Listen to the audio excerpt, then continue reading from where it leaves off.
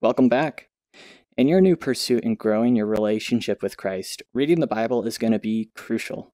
When I first put my trust in Jesus, it was when I actually read about him that my life began to transform. So, I'm going to show you how to integrate Bible reading into your life. I'll start by giving you a quick layout of where to begin in the Bible, along with the undergirding reasons for why reading this is important, followed lastly by how to actually do it consistently. So, firstly, here's what I would recommend to anyone first reading the Bible. Answer the question for yourself of whether you're a visual reader or an audio reader, because reading the Bible can come in both forms. If you're better at reading visually, then I will point you to an app that you can get on your phone called the Bible Project.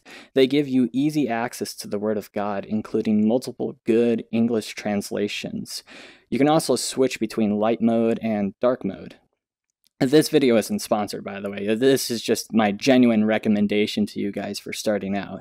Or you could also grab a physical Bible in your household. Most families carry a Bible with them.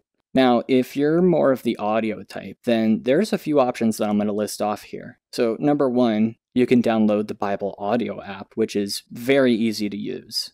The second way you could do this is you could look it up on YouTube. You look up the various books of the Bible. Number three is for any of you with a Spotify premium account. Go ahead and look up on that app the NIV Audio Bible. Granted, it's going to be difficult at first to find the books because they only label it by chapter numbers, but you could get the hang of it after playing around with it a bit. My personal favorite way to listen to the Bible is by looking it up on YouTube. I look up the NKJV translation. The videos for that specifically look like this, and the audio for it is amazing. But now that we got the technical stuff finished, let's get on to where to begin. I would absolutely recommend starting in one of the four Gospels. Those are the eyewitness accounts of the life of Jesus, so you can get to learn about what he said and did. The four Gospels consist of Matthew, Mark, Luke, and John. For me personally, I started off with the Gospel of John, and it has been definitely my favorite out of the four Gospels to read. But once you complete any one of those books, you'll want to then hop on over to the book of Acts, which talks about what happened after Jesus resurrected and how the church itself started.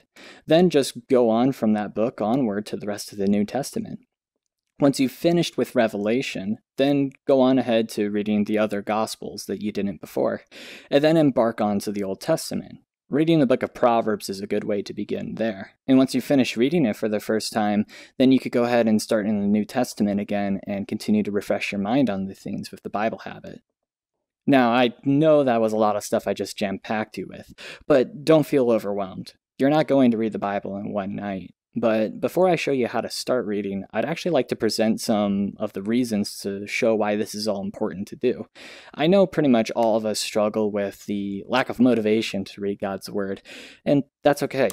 As someone who struggles with that myself, I know how it feels. So here are some undergirding reasons that show why reading this is important. First off, reading the Bible is crucial for knowing God yourself, and I'll show you why that's the case with an example of everyday life. So take a friend that you're very close with and you know deeply. Now, I want you to imagine that you've never heard a single word this person said, nor have you read anything that they've typed or written. How much would you now know about your friend? Probably not much at all, and that's because we mainly know people by their words. So, moving this back to God, if a person's going to get serious about growing their relationship with God, yet they don't read his words, well then how are they going to get to know him? Through God's words, we can understand his nature, his character, what he's done in the world, what he intends to do with humanity, how he ultimately defeats death and evil, his will for your life, and much, much more.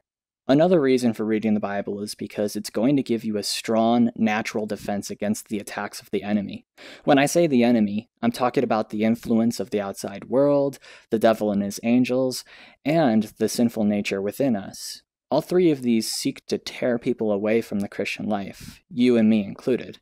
But it's through reading God's Word that we can have a defense against these attacks. For example, if the enemy tries to tempt you to give up because you struggle with sin, yet you read the New Testament, You'll be able to combat this lie through knowing that sinners are the exact people Jesus came to save. A second example is when the world tries to convince you that there's multiple paths to God, and Jesus is just one of them.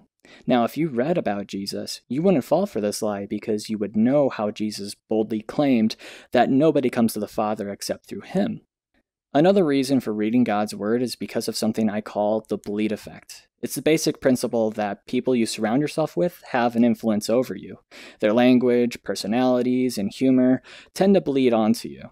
Now, this is both a bad and a good thing. It's bad to be influenced by worldly friends, but it's a good thing to have fellow Christians who bleed good morals onto you.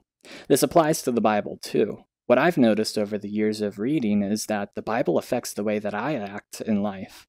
After reading a good portion of it, I find myself thinking biblically and acting biblically. So regularly reading the Bible is going to have a good effect on how you act towards other people in this world. But with that said, I'm going to give you my advice on how to make progress on reading this book. The biggest advice I have for you is that consistency is key. To show you an example, let's have two people who want to read the Bible for the first time. Person A decides in a burst of motivation that he's going to power through reading the Bible, and so he reads the Gospel of John in one day. John is 21 chapters long, so that's how many he read. But person B decides he's going to read only 2 chapters a day. Now, the problem with person A is that he hits a wall with motivation. His motivation is shot, and he struggles to muster any more motivation to keep on going, and this lasts for the whole entirety of the month.